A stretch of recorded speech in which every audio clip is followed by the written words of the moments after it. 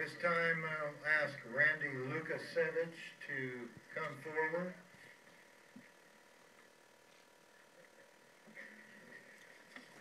Yes, I need to keep it short. I just thanks for the opportunity to be here to tell you about a friend of mine.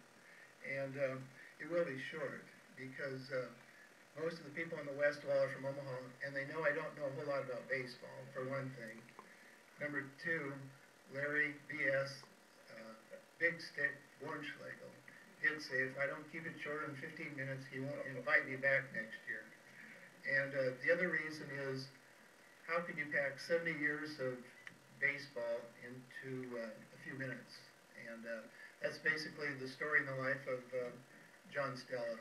And most of what's in the little capsule here does describe his life, but just a few things about him is that I grew up in a small town, 150 people, and I can echo the comments made of small town baseball, because I grew up catching foul balls and remembering the sound of steel cleats and wooden bats, and it's it did something to me that I really didn't know what. And I found a picture of my grandfather. It's downstairs, but I named everyone in that picture. Well, it turned out that 30 years later, it's kind of making sense because one of those other guys is an inductee downstairs, Howard Waltman, and a couple of his sons are here tonight. But interesting, 30 years later, in June of 2007, I was looking through the Omaha World Herald, and there was an article, actually this is it right here, S for South O stands for Stella. And when I saw the article, I said, I need to meet this guy. And strangely enough, about 2-3 days later, I was in South Omaha at Louis M's restaurant, walking up to the door, and there was a gray-haired gentleman with a mustache that looked like the guy in the picture. And I just walked right up and I introduced myself, I'm Randy Lukasevich, and he said, are you related to Luke? And my jaw dropped because I have a long Polish name. No one can pronounce it except he did. Well, it turned out that he played baseball with my cousin at Omaha University. So I guess it's kind of from that moment on where, you know, he introduced me to a whole new life of baseball that's unbelievable. And I got to, it reminded me of Lou Gehrig's phrase, I consider myself the luckiest man on earth. And I think there's truth to that. There's truth in baseball. There's truth in, you know, if Latin's universal language, baseball is the second most universal language. And so, you know, I can't wrap up 70 years of baseball. John has touched lives, young and old. Most memorable this summer in co-working with some friends to do the Brown Park dedication of World War II baseball players that were killed in World War II. And the plaque hung at Rosenblatt. It was destined for who knows where, but right now it's at Brown Park, and it's honoring 40 young boys whose families had no idea what happened to this plaque. So that's been a great tribute to John. And there's not a whole else I want to say, except the other thing that's made so much sense is that Walt Whitman wrapped it up pretty well too. We can appreciate, we just never know, sometimes when we're on the field, the impact we make on the outfield to the fans and stuff. But there's always the stats, the home runs, the outs, the strikeouts. But Walt Whitman said baseball will take us out of doors, relieve us of stress, take away our fears, repair our losses, and be a blessing to us. And I think because of that, we're all here. And I thank the board for this wonderful evening, and I am so grateful to have the opportunity to introduce John Stella as an inductee. John Stella.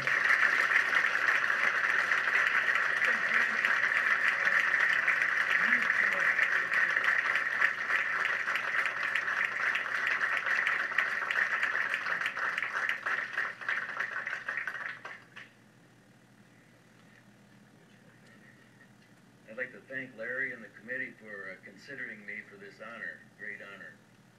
Nebraska Baseball Hall of Fame. Doesn't get any better than that, does it? Yep. And I'd like to congratulate the other inductees tonight. Great honor. Nice to meet you guys. And I think the Spomberg kid, I think I coached against his father, Steve, down at Kearney.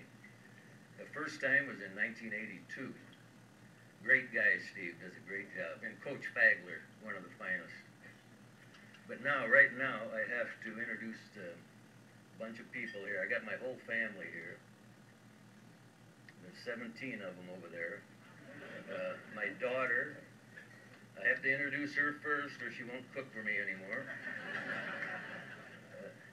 My son Tony, son John, son Joe, all their families. And I thank them for putting up with me over the years. I was never around that much. Had to go to the ballpark. Now another group of people, we rented a bus to come down here from South Omaha. And there's some great names on this group, guys. There's Dave Van Meter, who's responsible for renovating many parks in Omaha. They should probably name about 5 or 6 parks after him. Great job that Dave does for us. Another guy, Subian Zaldo's here. He's the former mayor of Omaha, former city councilman, a fine supporter of our program. Steve Chalovich is here. Maybe some of you people know. In North Omaha, they call him Kavlovich, and in South Omaha, they call him Chalovich. So I don't know what his name is. I went to high school with him, but we used to call him Charlie in high school. But great guy. He does a lot for South Omaha. The mayor of South Omaha, actually, does a fine job. Another guy, Charlie Bruno. He's a electrical inspector. Now, if you ever need anything inspected electrically, call him, and if you pay him enough, you'll get the job approved.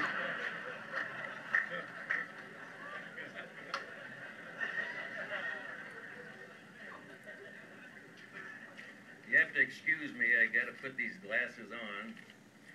You know, I wanted to be an umpire, but they said my eyesight was too good. So now that I have glasses I have to wear, they said I qualify to be an ump. And if I ever get those bifocals, I can be the chief ump. Sorry, Mike.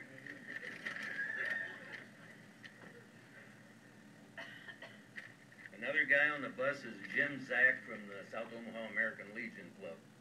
He's responsible for sponsoring us for many years. South High's been, or the Legion Club's been the sponsor of American Legion ball since 1925, when they first founded baseball, up in Millbank, South Dakota. So we thank Jim Zach for all his hard work. And his wife, Denise, is here also. And he told me the best thing she made for supper was reservations.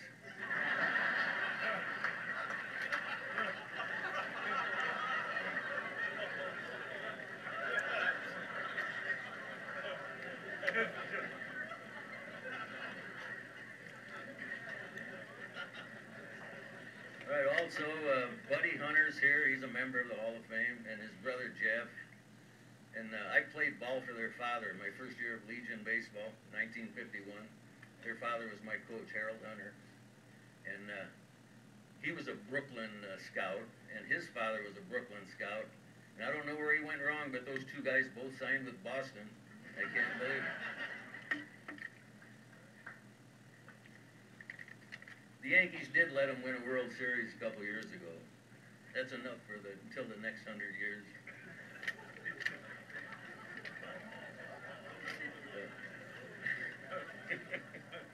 I have to mention Bob Harold. He's a member of this hall.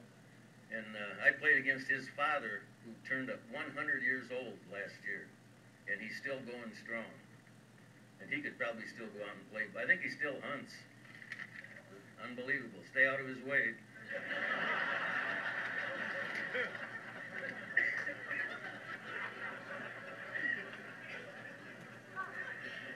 All right, we have a group of guys called the Brown Park Ground Crew. Now, we're all volunteers down at the park. And the lead guy is Bill Mulligan. He's the head coach at South High School now. It's in his second year, and he's going to turn that program around. And he played for Nebraska University under Coach Sanders. And then from there, he signed with Kansas City Royals, played about 3 years. So he's a good man to have on board. Mike Metz, he's a member of this Hall of Fame here. Great ball player, played at Omaha University.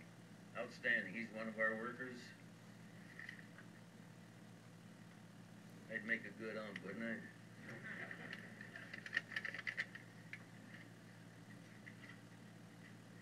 Ron Gradeville, he was a catcher for Creighton University, and then he moved to the dark side. He became an umpire. But he umpired a lot of Big 8 and Big 12 baseball games, so he's a great guy to have on our side also. Chris Pajensky, ball player at Central High, he helps us. He's our mechanic. He knows how to do everything at the park. So we love Dirt.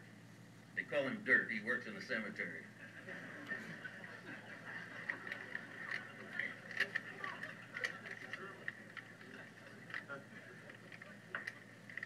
Well, I hope I didn't forget anybody.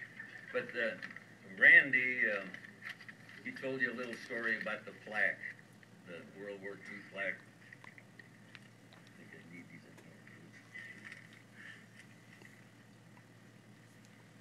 here. They built a new stadium in Omaha called Municipal Stadium, 1948. And they wanted to dedicate the stadium, so Richie Ashburn brought some big league ball players to Omaha to play the Omaha All-Stars. And I was there. I was 13 years old, 1948. Went to the game. They also installed a plaque honoring 40 amateur ball players that lost their life during the Second World War. So they dedicated that at Municipal Stadium also. Municipal Stadium became Johnny Rosenblatt Stadium later. Well, this plaque hung in the concourse for about 50 years, and then they renovated it, and they took the plaque down. They never put the plaque back up. I don't know if that was the city of Omaha's decision or whose decision, but Jesse Cuevas he's the groundskeeper at Rosenblatt. He kept it in his office for 15 years. Then they decided to close the stadium. And he didn't know what to do with the plaque. So he called us at Brown Park and wanted to know if we wanted it down there. So we installed it at Brown Park. And Steve Chalovich organized a nice event. And August 14th, we put on a nice ceremony. About 600 family members and friends of those veterans showed up for that ceremony. And some of those Nebraska All-Stars that were here tonight, the All-State team, they were down there. And it was a real nice ceremony, honoring our veterans. You know, the veterans, they gave their life during the war so we could be free. And they gave their life so we could play baseball.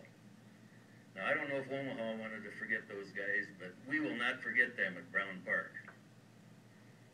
Thank you. That's all I have.